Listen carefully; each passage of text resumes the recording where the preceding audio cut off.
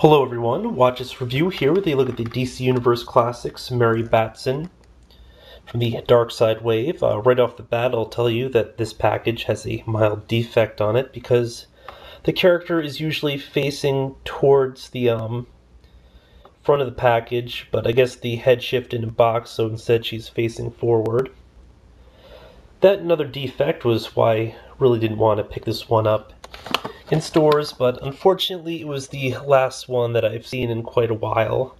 I mean, as soon as you need a figure, bam, nowhere to be found. Mary Batson is the sister of Billy Batson, better known as Captain Marvel, and as such has similar powers gifted to her by, I believe it was just the wizard Shazam, but could be mistaken. Mary Batson comes with a pin depicting, I guess, a red kryptonite-controlled Superman about to fight Captain Marvel, as well as the upper torso of Darkseid, which probably is the biggest draw for this figure, which also includes Darkseid's one accessory, his father box.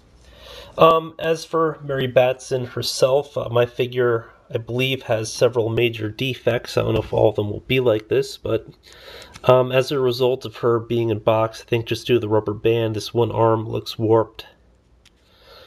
Beyond that, the head actually does have a flaw where, for some reason, it just has like this rubber band effect where I kept trying to turn it.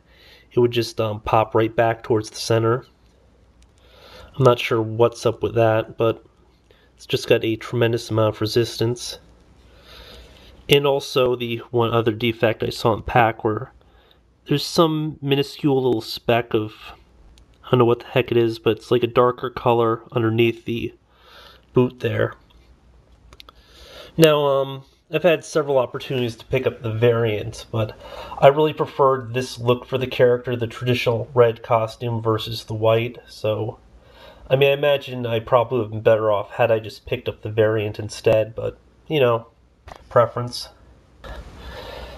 As for the figure slash character, when I heard be doing a Mary Batson, I was just sort of happy for it because it is a character I recognize, and, you know, it would have made a more interesting item, but unfortunately, this is just a kind of horrendous figure.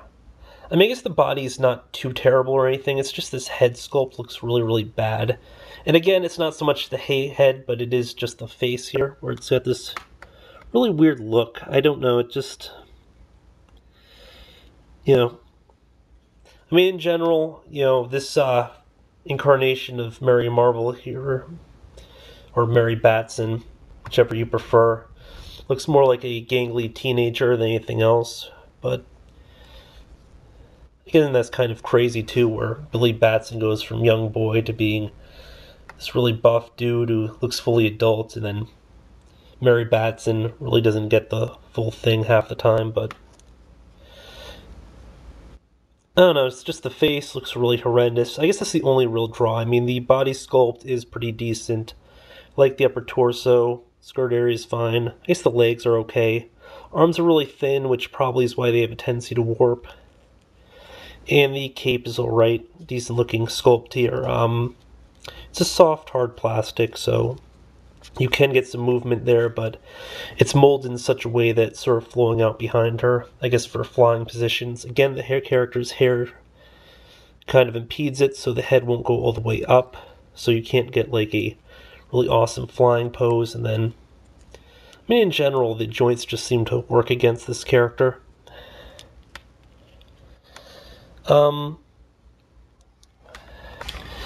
In terms of height, she's on the, well, I guess the newer of the teen scales for the line, whereas she's basically the same height as Superboy here, who doesn't stand very well in felt.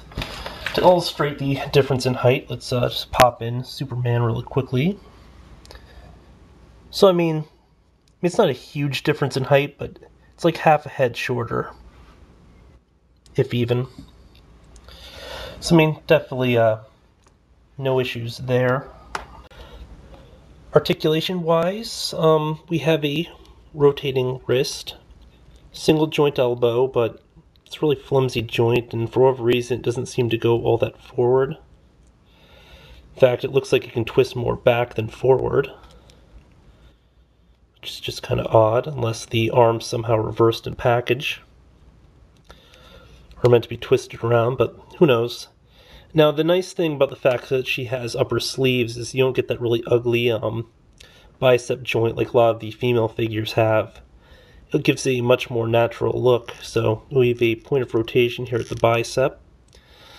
Shoulder is going to be kind of hard to move just because the arms are so thin and the piece connecting it feels like it might break. You're just fiddling around with it like that. So, see, probably a major issue actually.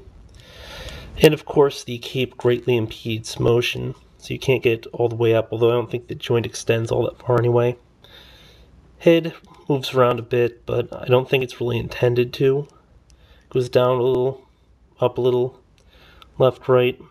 Now for some reason mine looks like it has all these scrapes on the face, which is just one more stage of ugly. I'm not sure why it has like these scrapes, whether it's a defect where it went to package or something that happened before that came along, but it's only really noticeable when you're really up close. But it's kind of got like a whole Darkseid look to it, where it's got like this whole craggly appearance, which honestly is just one more step of ugly. I mean, I would return it, but nah, who cares? Waist rotates. Legs are greatly impeded by the skirt. It's a really tighter material than the cape. The cape has more give to it, but I think it's just because it's connected more firmly around and it's the other parts holding in place, but you really can't get the leg to do anything. For the hip area, it's probably a ball. I think it's a ball joint, I can't really tell.